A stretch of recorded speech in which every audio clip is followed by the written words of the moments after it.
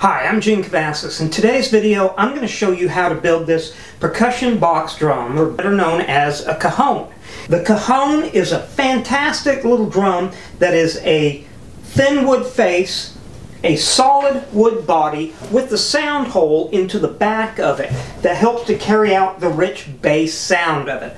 It has a snare inside. The cajon is getting really popular with folk music and smaller gigs to where you can't pack in a full drum set or a lot of equipment.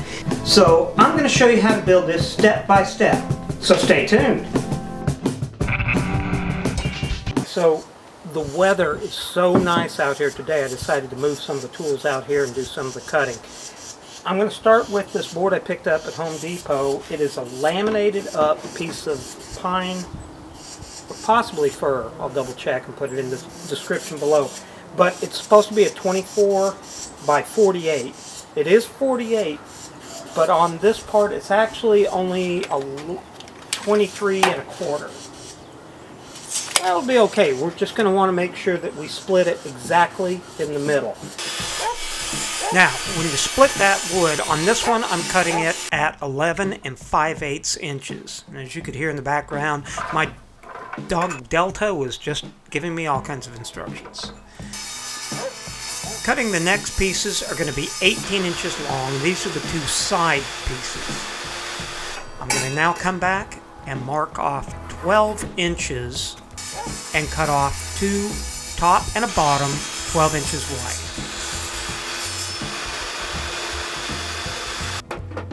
wide. Now I want to set a groove in these that's going to be the same width as the lumber, and then leaving about just maybe as much as 1/4 of an inch of wood left over. Now you're going to groove this out, and I'm going to actually use the table saw and move it over until I literally have cut away this 5/8 of an edge. But I'm going to do this on 3 sides of the top, leaving the front open. And I'll do the exact same to the bottom. Now on the 2 side pieces, I'm going to do the same thing, but only on one edge to the back.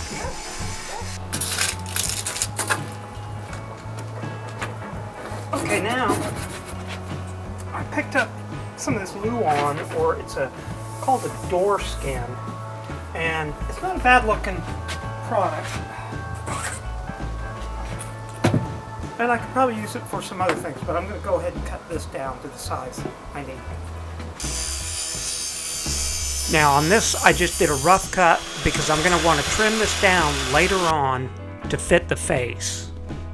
Now I'm going to go ahead and cut the hole in the back. Now I'm coming down about 8 inches and then marking it off and centering it and cutting about a 4-inch hole into this.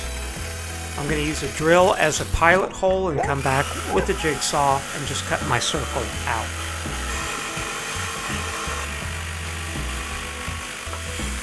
Now I have a sweet little tool that I ordered that's a spindle sander, but it's a portable one, and I love this. I'll put a link up into the top and in the description down below on a review of this. Okay, so we're going to end up with the 2 sides, the back, the top, and the bottom together. And then on top of that, we're going to do what's called the Toppa. And that's been cut. It's still oversized, so we'll have to rough that in, but I don't want to do that until we have that put into place. Also, I cut 4 1 by 1/4 inch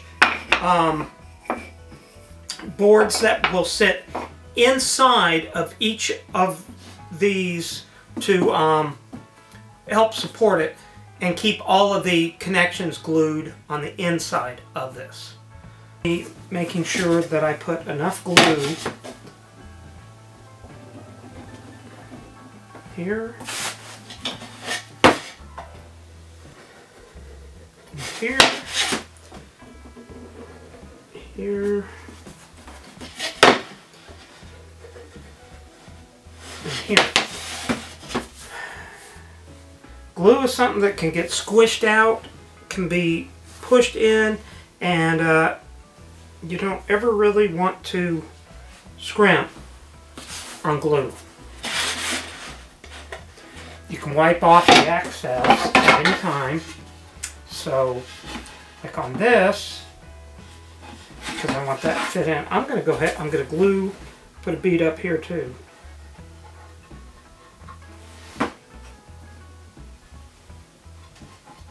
Like that. Put these two together like that and let them sit for just a second. I'm going to run a bead up this one also.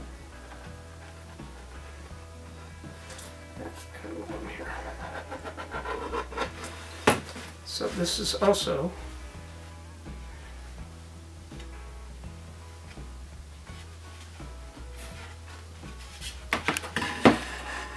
I want these two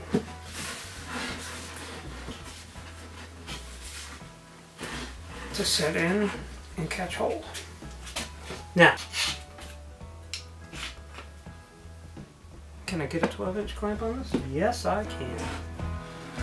So this is cool. So I'm going to put a... Now I'm going to do the same thing with this part that's going to come up here. So I'm going to get these two sides glued up.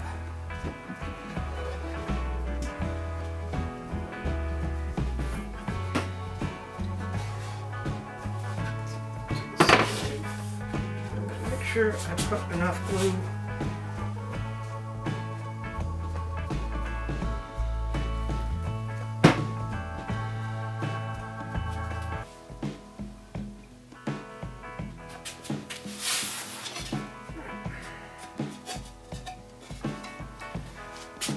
This one's coming up here. Connect that one in there. Here. So we want these two to fit tight as well. On the bottom of this one also. I'm going to try to get them just underneath so it's putting the pressure where we want it. I think that's going to work. Now let's do it on the tops.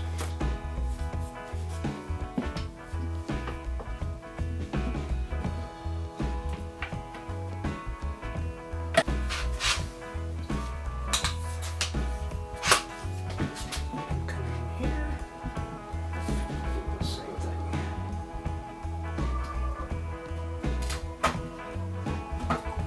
So now let's grab a couple of longer clamps.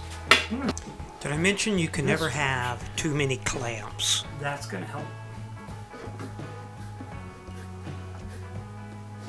So I need to flip this over now.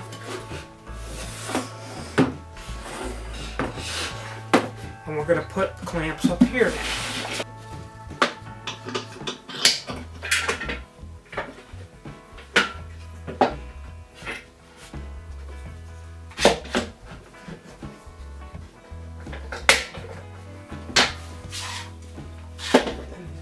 See, the glue starts oozing out on these sides, but that's good. That means we're making good contact, and I think we're going to be in good shape. I'm going to cut and drill holes in these wood blocks and put 4 holes in each, 2 for each side, and this will help support the inside or the corners of the box.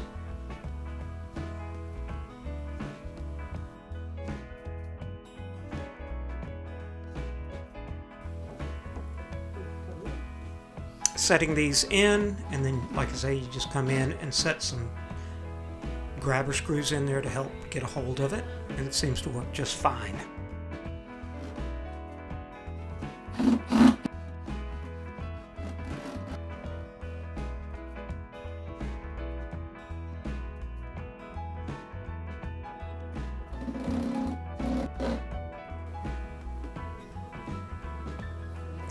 Now that I've let that stay overnight, come in the morning, we'll take these clamps off.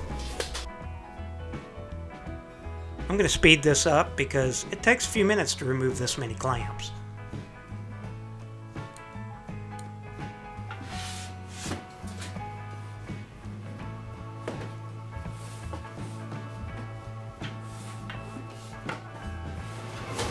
That's good and heavy. Okay, we're going to go ahead and install the face on here, and it's going to be a little bit tight, so I'm going to mark that edge a little bit along this side, and then just using a sander, but you could use a saw, a sander, or whatever you have to just trim or smooth that edge down. It was just not very much at all that needed to be moved. So yeah, that's going to fit fine. So using the same method I did before, I'm going to lay a good heavy bead of glue around all the sides. Now, a lot of times people will use a brush to brush this down. That probably works better, but I have no problem with just running my finger around that and smoothing it in and smearing that into all surfaces as well.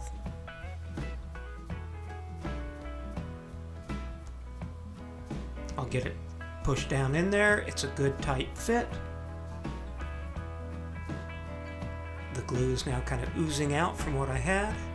But no, I can't let it go at that. I've got to throw on at least as many clamps as I can dig up.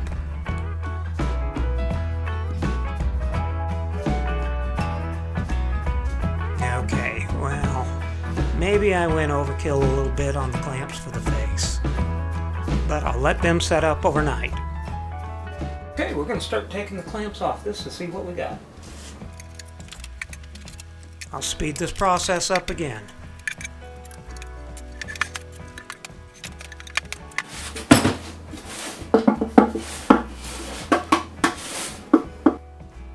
This is going to look good. We'll do a little bit of belt sanding to smooth it out.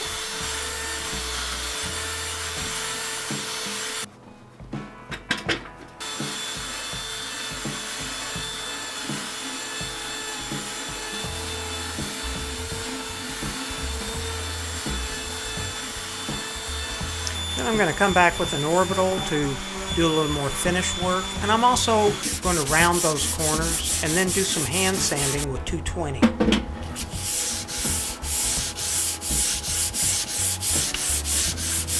I am going to use some Varathane triple thick polyurethane. It's a water base. It's really pretty thick. I've sanded this down, I've wiped it down, and I'm ready to lay a coat of this on. This stuff goes on really, really thick.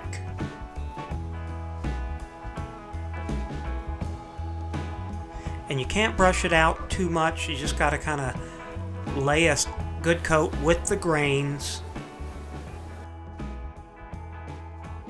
Okay, I've put a coat of the polyurethane on this, and I'm going to want to put definitely a second coat on there.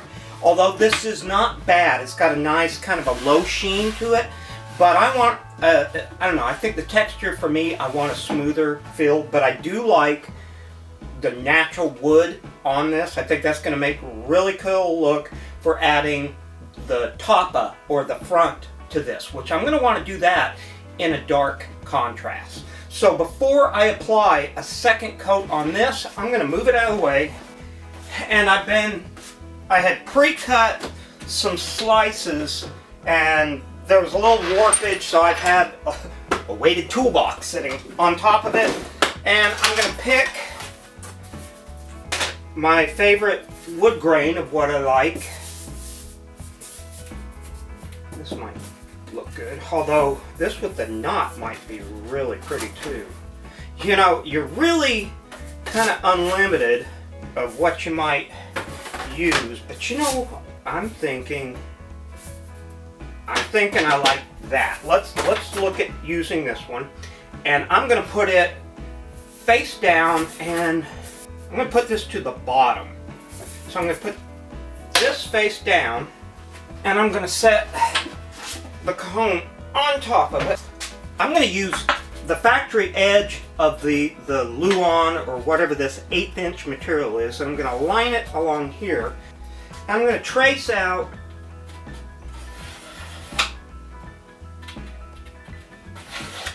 the rest of this body.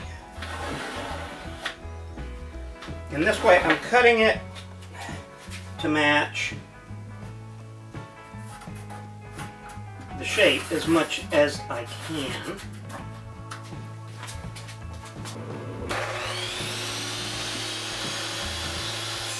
Once I have that marked, I'm going to come back with the table saw and get a more precise cut to fit the face of that.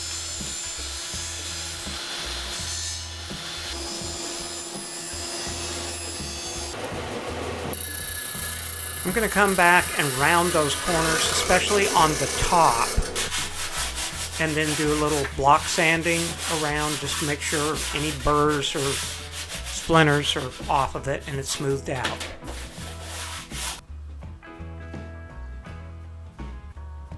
I'm going to line this up and measure off on the top and the sides for where the holes are going to go. I'm going to clamp the face down to it, or to top it down to it, and then I'll come in and mark and drill and countersink. I'm using a combo bit to mark and countersink all the holes.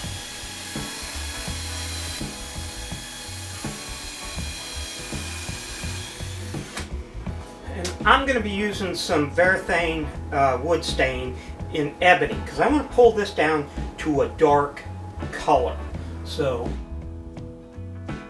I like how the stain goes on and it just really melts down into the wood well, and I think this is going to give it really good contrast to the light wood sides.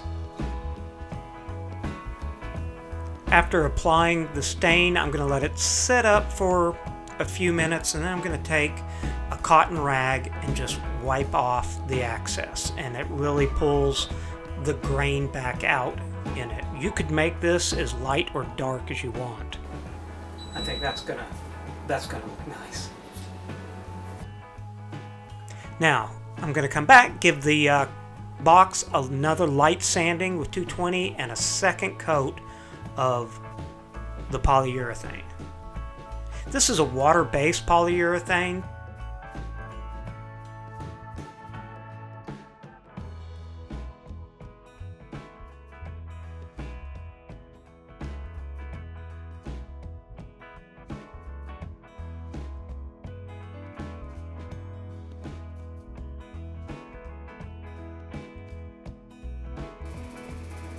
Now I'm going to come in and install some little cushion pads for the bottom of it to sit on, so you're not scuffing up the bottom of the box. And I'm going to come in 1.25 inches both directions on all 4 sides, pre-drill the holes, and then I'll come back and install these little rubber feet.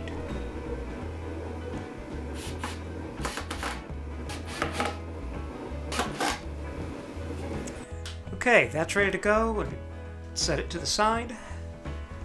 Okay, while I'm waiting for the Toppa, or the face, to kind of set up, I'm going to start on the snare section. The snare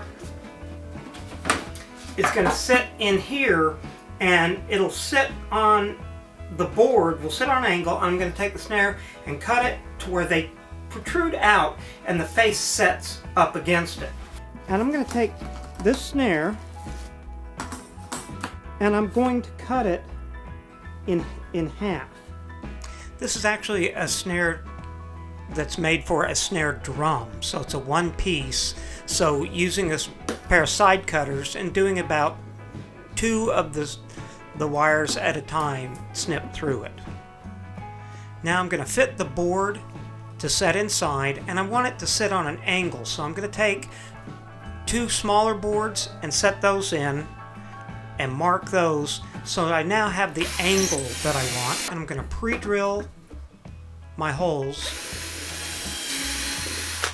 and also the little side blocks as well, because those will be screwed in to the inside of the Cajon box to hold the snare into place.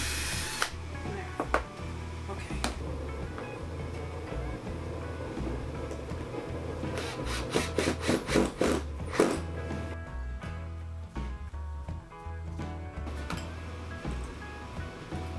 go ahead and now install the snare strings or wires.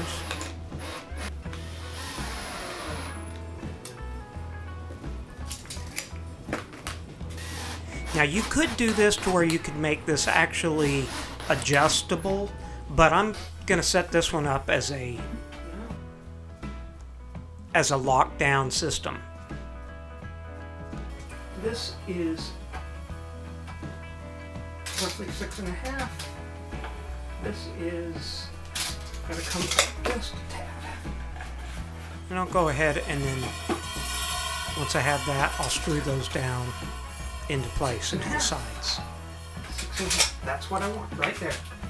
Okay, so now I'm excited because now I think we're ready to put the cone together. So I'm going to set this out of the way for a second and put an old towel down here so that we can set the cajon down. And you can see how the springs are working on this. Okay, so we're going to start setting this all in place, and set the head on there. And I'm going to be using some number 8. These are not brass screws, but they have a anodizing that is kind of a brass color, and I think that's kind of what I'm looking for. It up with the first hole. Let's set this in. And just get it started. I'm not going to overly tighten that, and I think I'm going to go around to try to consistently set this down. So once again, line that up with the hole.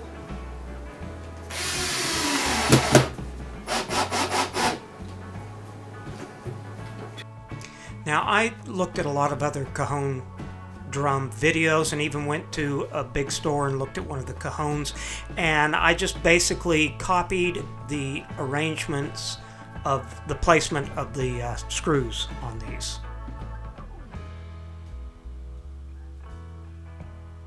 Well, this is interesting. I'm going to do a little hand tightening around this, but I'm thinking I like that snare sound. You could probably come in and even adjust that more, but I think this is pretty cool. Let's go try it out. 1, 2, 3, 4.